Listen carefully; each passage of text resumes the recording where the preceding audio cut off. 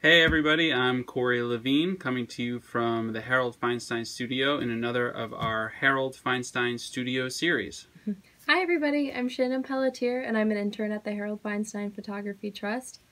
And today we're continuing our social walkthrough of Graciously Yours, the solo Feinstein exhibition currently hanging at Gallery Terry Bigignon in Paris. Today we're looking at Boy in Subway Car, which is another print that's hanging at the show, part of a limited edition of 16 by 20 prints. And here it is.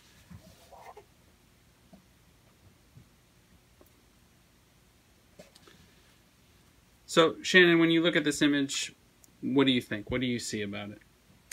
When I look at this image, I'm drawn to Harold's use of framing and his use of light and the way he balances the elements in the photograph.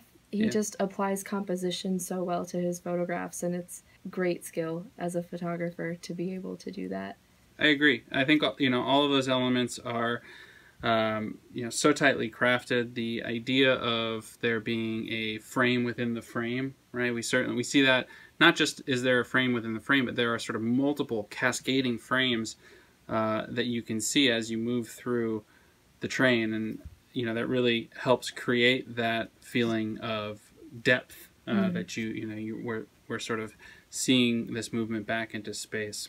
And yeah, when you talk about the idea of balance, what elements in this photograph do you see that kind of bring it into balance for you?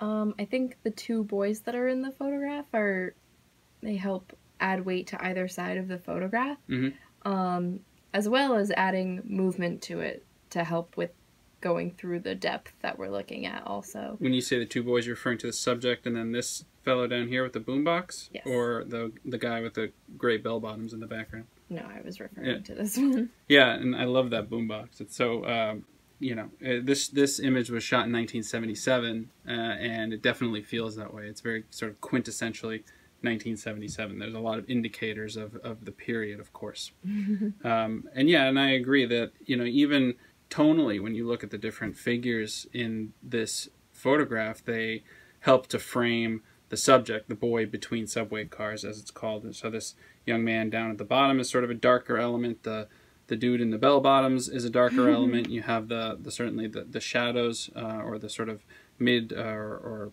really more darker grays of the door and the frame of the door in the second car, all of which help sort of consolidate and draw the eye to the center of the image. And it's great. It's something that Harold does a lot. Yeah, I agree, and I think it's it's one of those things we look back at, or we look at photographs from different periods, and there's a sense of nostalgia, or for folks like you and me who weren't alive in the 70s, it's almost a sense of novelty.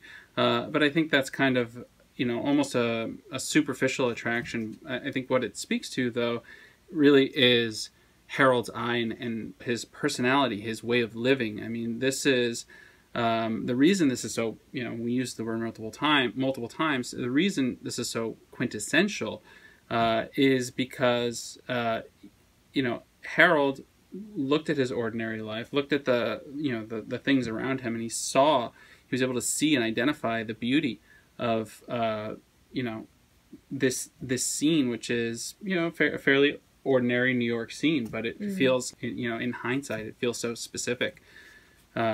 And I think that speaks to Harold's larger oeuvre of, taking ordinary things and drawing out, identifying and bringing out the beauty in the everyday and the ordinary of, the ride to Coney Island. And, the subway, and particularly the subway ride to and from Coney Island, these are elements, these are visual motifs that appear in a lot of street photography, and particularly Harold's, and we'll show you all a few different photographs that Harold shot of the subway, and he felt the journey, traveling to and from, was as much a part of being at Coney Island as the sand between your toes, so to speak. So we'll show you a few of those, and there's even an alternate, well, not so much an alternate, but a different photograph where this boy is featured from the same roll of film. We'll include that as well for you to enjoy. And we hope that if you're not in Paris, that you are able to enjoy this little bit of commentary. And if you are in Paris, please get to Gallery Thierry Béguignon, where you can see this photograph or this print in person. Really, looking at it on your screen doesn't quite do it justice, but this is one of my all-time favorite Feinstein prints. In the meanwhile, we hope you enjoy this video, and we'll be back next week with another image from Graciously Yours. And until then, we hope you're well. Bye-bye, everybody. Bye, everybody.